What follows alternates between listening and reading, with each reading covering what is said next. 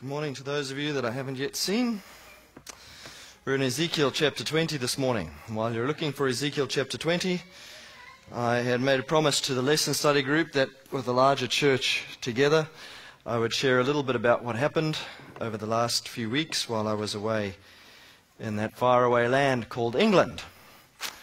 And as you know, I went over there I was invited to conduct some meetings over there for the Seventh-day Adventist Church in the South England Conference. And so basically the area where I was, for those of you that know England, you know where London is.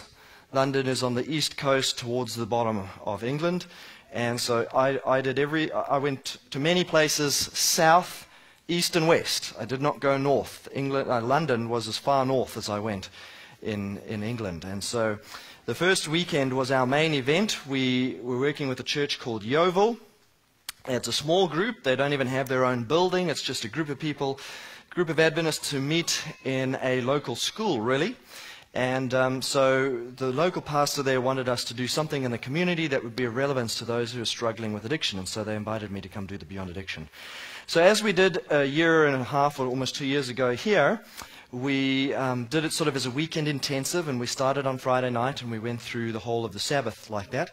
We rented a conference venue, and it was all sort of laid back and relaxed, and had a nice lunch together, good social environment, and then shared the meetings in that context.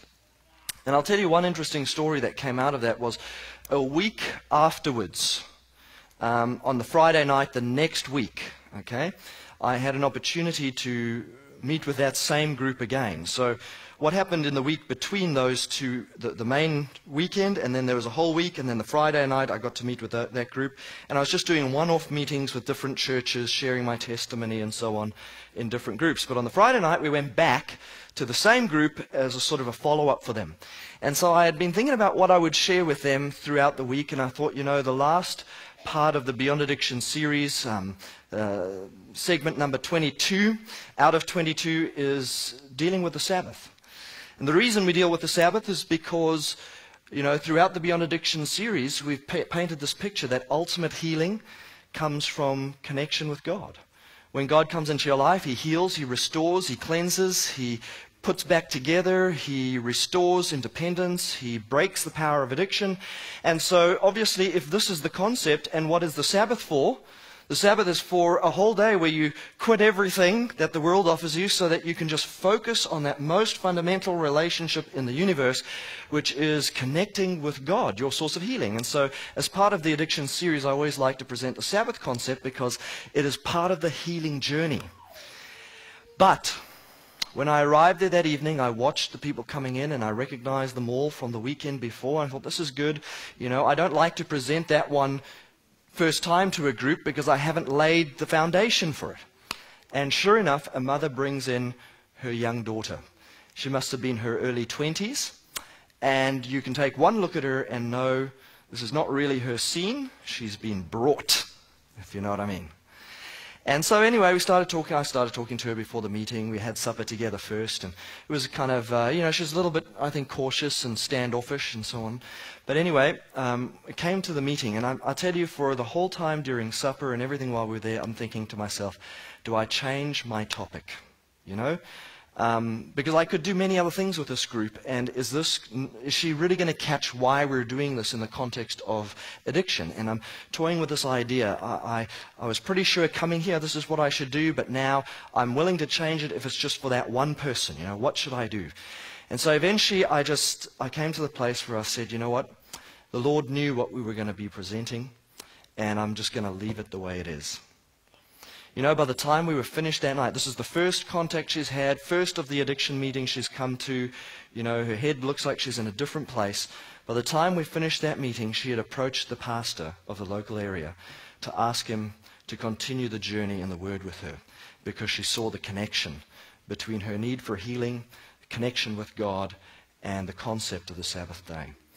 And so, you know, I just praise God for that. The next day on the Sabbath, the second Sabbath I was there, it was a day of fellowship, which is like our regionals. You know our regionals where we all get together?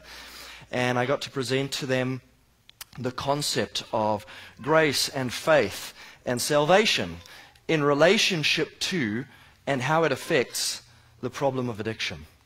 You know, the response, that was primarily Seventh-day Adventists. The response there, I think, for people, the lights began to come on. People who had been, I suppose, in the gospel for so long, but they could see afresh how urgent it is that you and I be connected with God in this right saving relationship by grace through faith. It was an awesome experience. Then the next week I had off basically, and I got to see London, got to go to the British Museum. If you ever go to London, you have to go to the British Museum and take your Bible with you. Because when you walk through this multi-story building, you could be there for 3 days as far as I'm concerned. I only had half a day. And so you go through these sections. One is Babylon, one is Assyria, one is the Philistines, and so on and so forth, the Egyptians. All these groups that you read about in the Bible. And you see these historical artifacts that have been dug up, things that validate the history of the Bible, the teachings that tell you the scriptures are in fact accurate historically and therefore spiritually as well. So that was, I guess, my personal highlight. And then the last weekend, I just ran 2 meetings in another church near London in relation to the subject of addiction. So for those of you that supported me in prayer while I was gone, thank you very much. I think the meetings were quite successful. And we'll see what happens from here going forward. Ezekiel chapter 20 is where we're going to spend our time this morning. Let's bow our heads for a word of prayer. Heavenly Father, will you pour out your Spirit upon us? We have a need for you to speak through your word, for us to hear what you're saying, for us to go from the time of Ezekiel to our time, from the people of Ezekiel's time to us, and to make application of these things. So draw us into your presence. Fill us with your Spirit. In Jesus' name, amen. Right, I've entitled the message for this morning, A Heart of Faithfulness. And you will see as we travel through the book of Ezekiel, or this chapter in Ezekiel chapter 20, how this is such an important concept. This is the wrong way around.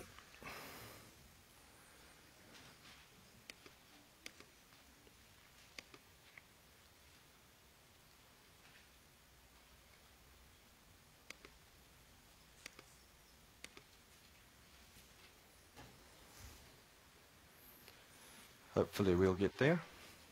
Nothing coming through to you there, Lou?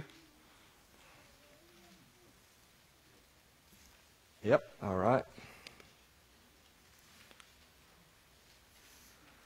No.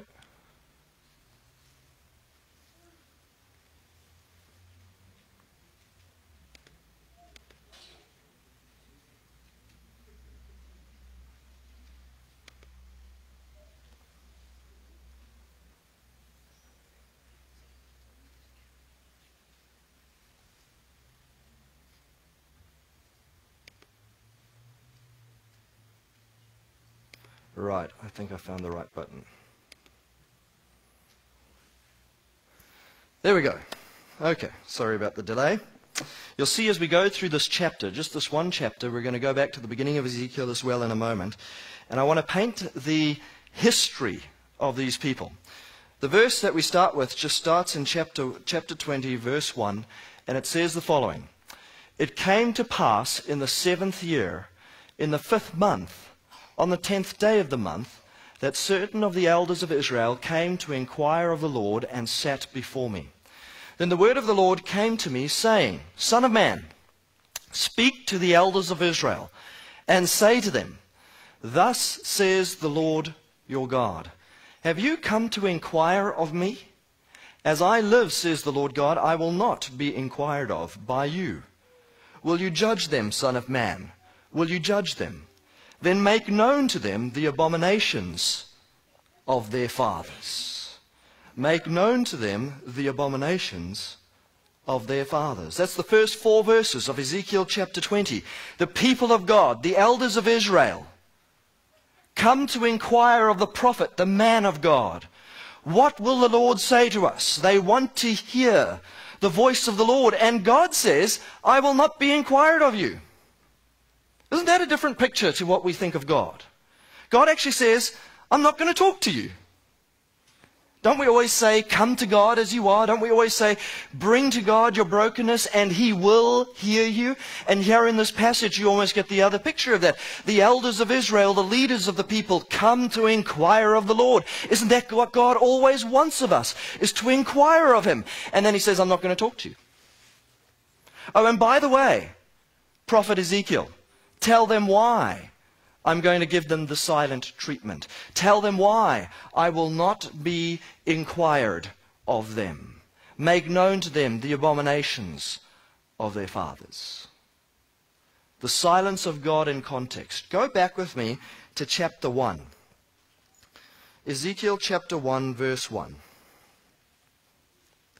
You'll remember that at the first verse of chapter 20, it said, in the 7th year, right? In the 7th year, the elders of the people came to inquire of Ezekiel the prophet, to inquire of God. In the 7th year. In the 7th year of what? Chapter 1, verse 1.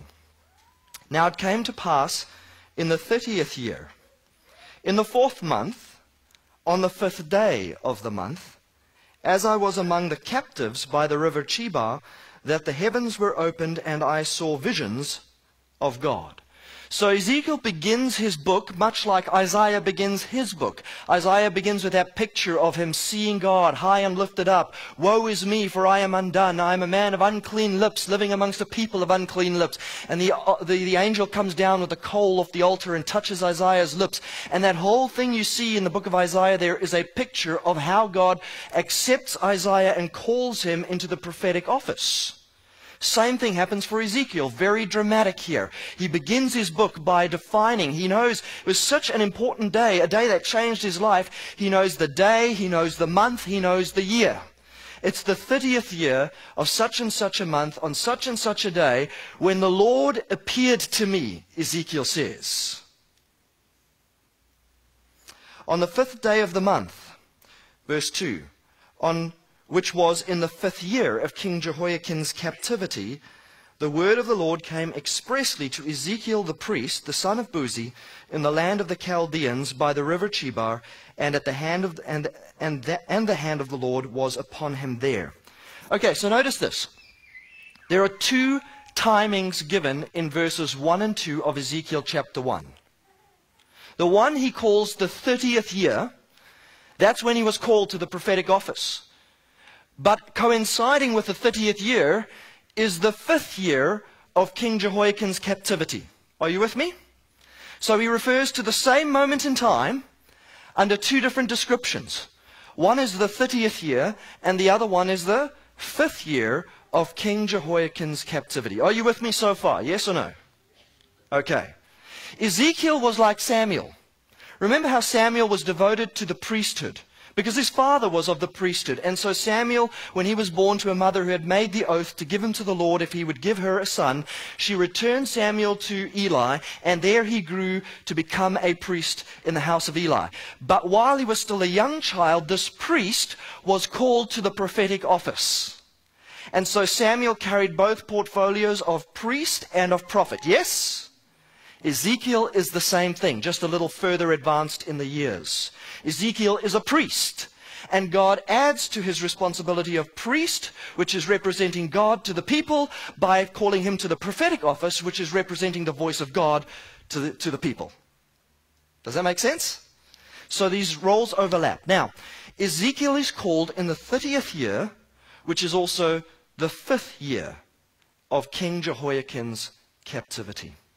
Now, there is one date in the Bible that you and I can pin down with absolute certainty, and that's the day that Jerusalem fell to Nebuchadnezzar the second time. Jerusalem fell to Nebuchadnezzar 3 times. When was the first one? Anybody know the date?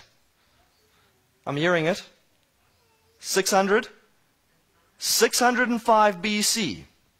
605 BC, Nebuchadnezzar has just become king of Babylon. His father, Nabopolassar, has died. He's enthroned as the sole ruler. He goes to war with the Egyptians, and so all of that's happening. And along the way, he conquers Jerusalem, because Jerusalem is strategically positioned. If you look at a map of the Mediterranean Ocean, can you see the Mediterranean Ocean in your mind? You know, you've got all the nations of Western Europe, and you've got Turkey, and you've got Israel, and you've got Northern Africa, right? Now, if you look at that map in your mind, and you go straight across, here where the Mediterranean sort of curves like this, that's where Israel is. Can you see that? You go in a straight line towards the east. That's where Babylon was. Babylon's too big.